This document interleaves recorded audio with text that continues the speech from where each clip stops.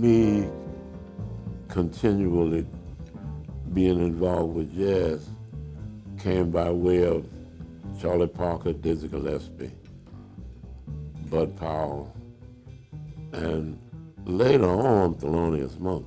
So your influences were from New York or Chicago, or Kansas City? Well, if you want to put it like that.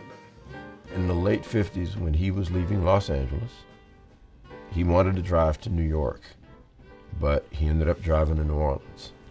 And then he ends up marrying our mother, Dolores, my mother. And then, you know, they have kids. And the truth is that if he doesn't go to New Orleans and he goes to New York, music history after 1980 changes. My dad was in New Orleans. There was a need for a jazz teacher. He took the job and he learned on the job.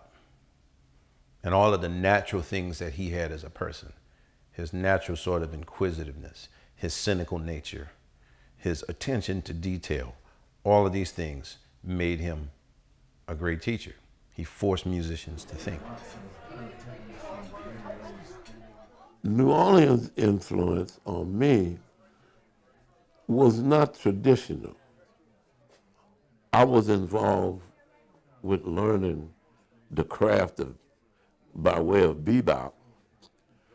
And see, because of racial segregation, there was a schism in a way that unless you were either in a family where you could go on a job with the dad, the uncle, the cousin, I didn't have that.